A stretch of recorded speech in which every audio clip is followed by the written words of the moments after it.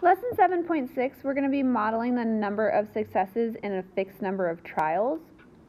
So some definitions here: binomial coefficients is the number of ways of picking R unordered outcomes from a set of n trials. So given n trials, how many different ways can R happen, whatever event R is?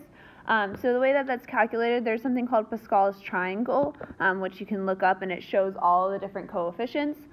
This is n choose R. Okay, this is the n choose R notation, which is calculated by n factorial divided by R factorial times n minus R factorial, where n factorial, this notation here, means multiply every single number n all the way down to 1. So let's say n was 5, it'd be 5 times 4 times 3 times 2 times 1.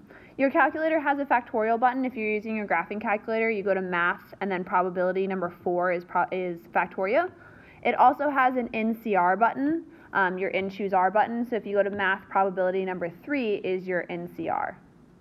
So an example of this would be, how many different ways is there to flip a coin 5 times and record exactly 2 heads? So you're flipping it 5 times, and maybe the first and second one are heads, and then the next 3 are all tails, for example. So how many different possibilities for that? So in that case, n would be 5 because you have 5 trials, and R would be 2 because you want 2 outcomes. So you would have 5 factorial over 2 factorial times 5 minus 2 factorial, which would be 5 factorial over 2 factorial times 3 factorial. So then 5 factorial would mean 5 times 4 times 3 times 2, 2 factorial is 2 times 1, and 3 factorial is 3 times 2 times 1. So the 3 times 2 times 1 will actually cancel in the numerator and the denominator. So you end up with a 5 times 4, which is 20, divided by 2 times 1, which is 2. So there are 10 different ways you can flip a coin 5 times and record exactly 2 heads. You could have also used the NCR button in your graphing calculator. So one common distribution that uses this is the binomial distribution. I would pause the video and write down these notes first. So the binomial distribution is, there's 2 outcomes, either a success or a failure. So it's x denotes the discrete random variable equal to the number of successes in n independent trials. So then the probability distribution would be the probability that x is equal to n choose x times the probability raised to the x power times 1 minus the probability raised to the n minus x power, where x is 1 through whatever n is. The experiment has exactly 2 outcomes, either success or failure. Either it happens or it doesn't happen. The probability of your success, that's what we're calling P here. The probability of your failure, since there's only 2 possibilities, it would be 1 minus whatever the probability of the success is. The way we say this verbally is x is distributed binomial with parameters n, which is how many trials you have, and p to the n power, where p again is your probability of success. The notation that we use is x with this little tilde, b for binomial distribution, n, again, number of trials, p, probability of success. The mean, or the expected value, is e of x is equal to the number of trials times whatever your probability is.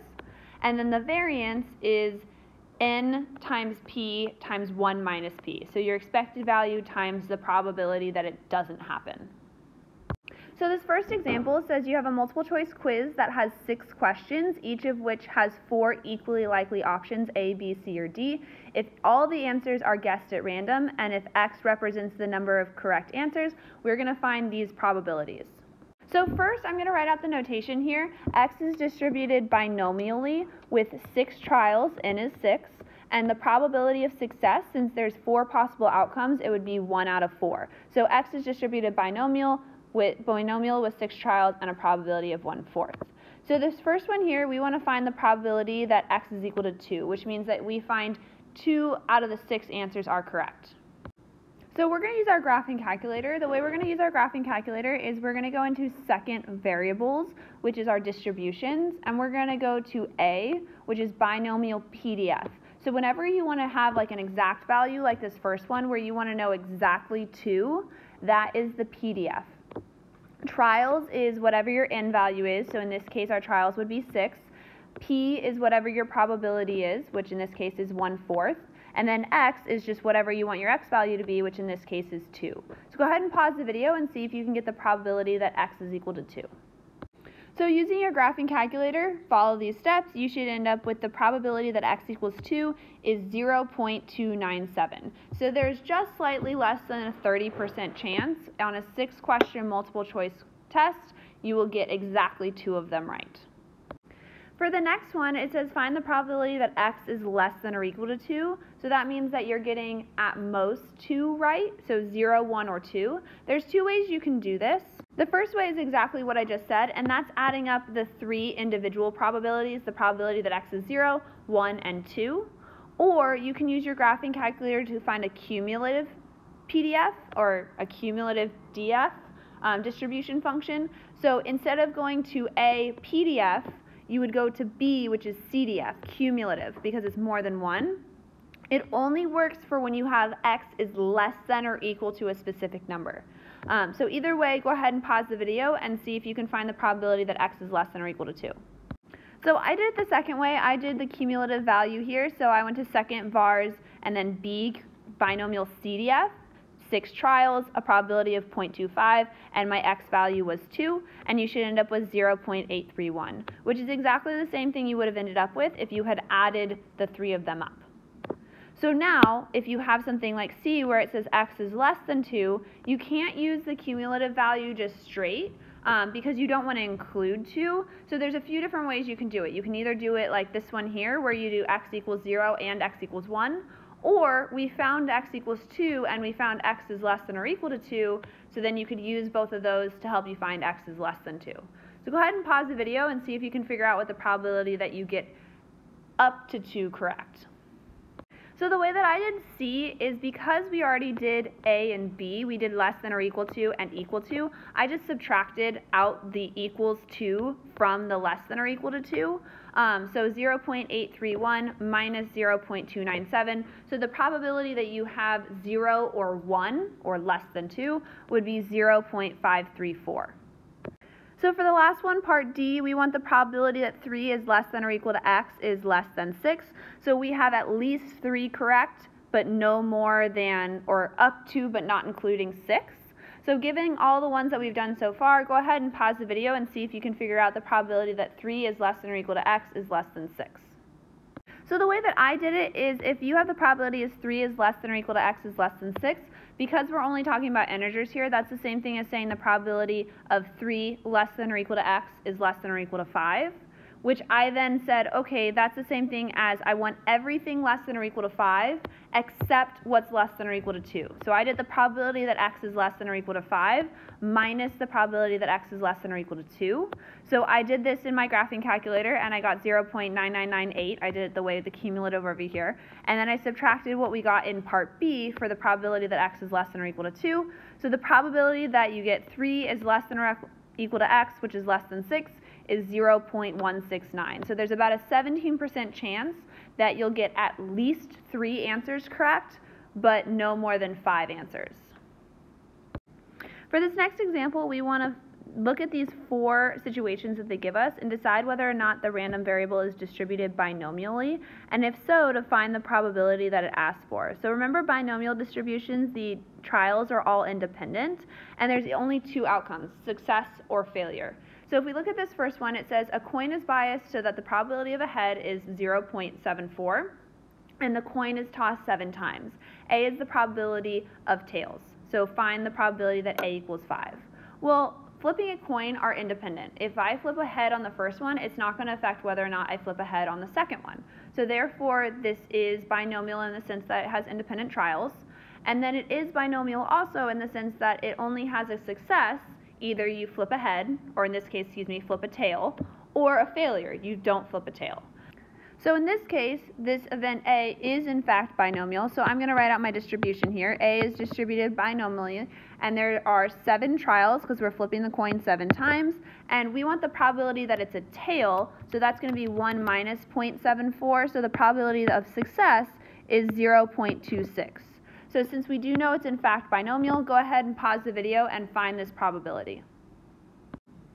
So using your graphing calculator, we want binomial PDF because we're looking at one specific value. So the probability that A is equal to 5 is 0.0137. So go ahead and pause the video and do the same thing for B through D. So for B, you have a bag that contains 12 white chocolates and 7 dark chocolates.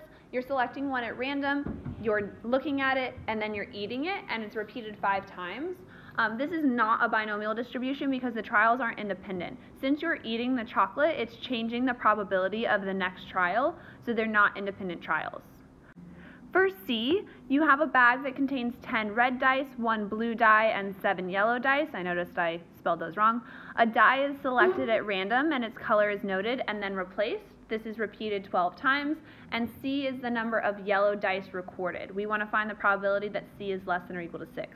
So because we're replacing the dice, it's not changing the probabilities for every trial. So they are independent trials. And then we're only looking at yellow dice. So success if you get a yellow die, it's failure if you don't. So yes, this is a binomial distribution where C is binomially distributed with 12 trials and a probability of 7 out of 18. So then using your binomial CDF, you have the probability that C is less than or equal to 6 is 0.861. And then for the last one, CRN is playing the lottery. The probability of buying a winning lottery ticket is 0.001, and he buys until he wins a prize. So no, this is not a binomial distribution because there's not a fixed number of trials. He's just going until he wins. And it's also not independent because the outcome of each lottery ticket is going to depend on whether or not he buys another lottery ticket. So for this next example, it says in a family of 6 children, find the probability that there are exactly 3 girls, and find the probability that there are exactly 3 consecutive girls born. So go ahead and pause the video and try this first one. So the first part is a binomial distribution. We're going to assume that the probability of a girl and a boy is equal, so it's a success or failure here with 6 trials. So the probability that you have exactly 3 girls, I'm going to use the binomial distribution, the PDF, and you end up with 0.3125. For the next one, it's not going to be a binomial distribution. You're just looking at the different ways you can have 3 consecutive girls. So these are the 4 different ways you can have 3 consecutive girls. The probability of any one of these outcomes is it's an and. So it's going to be 1/2 and 1/2 and 1/2 and 1/2 and 1/2 and 1/2. So it ends up being 1/2 to the 6th power. And there's 4 ways that can happen. So the probability of 3 consecutive girls is 4 times 1/2 to the 6th power, or 0.0625. So this next example says that a study shows that 0.9% of the population, over 4 million, carries a virus. Find the smallest sample from the population so that the probability of the sample having no carriers is less than 0.4. So this is our situation. C, I'm using the variable C for carriers, is distributed binomially. Either you are a carrier or you aren't. We don't know how many trials. That's what we're trying to figure out. And then our probability that you are a carrier is 0.009. So then we want to find the probability that C is equal to 0, and we want that to be less than 0.4. So the way that we're going to do this is we're going to use our graphing calculator, and the easiest way to do it is to go into y equals, and under y1, you're going to put in your binomial PDF. So just like we did up here, except for since we're trying to find the number of trials, you're going to make that be the variable x. So where it says n, number of trials, you're going to make that be the variable x. Once you have that inserted with the correct probability and the correct x value, then you're going to go to second graph, which is table, and it's going to give you x, which is going to be our trials, and y, which is going to be our probability function. So we want to scroll until we find our probability is less than 0.4. So if you do this, you should end up with 102 for our number of trials. That's the first time that our probability gets below 0.4. It's 0.3977. So given this situation, if we want a sample from the population where the probability of having no carriers is less than 0.4, we should have a sample of 102 people. So for this last example, it says 2 machines in a light bulb factory are being inspected because quality control raised some concerns. Managers have found that the probability that the first machine produces a defective light bulb is 0.3, and the probability that the second machine produces a defective light bulb is 0.2. Inspectors take a sample of 6 light bulbs from the first machine and 5 light bulbs from the second, and use y is distributed binomially X is distributed binomially with 6 trials and a probability of 0.3, and Y is distributed binomial with 5 trials and a probability of 0.2 to model these defective light bulbs.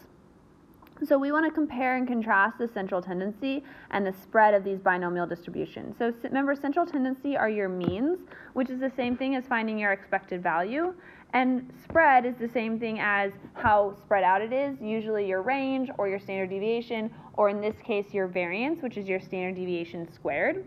So on one of the previous slides, we talked about how to calculate expected value and variance for binomial distributions. So go ahead and pause the video and do that, and then compare and contrast them.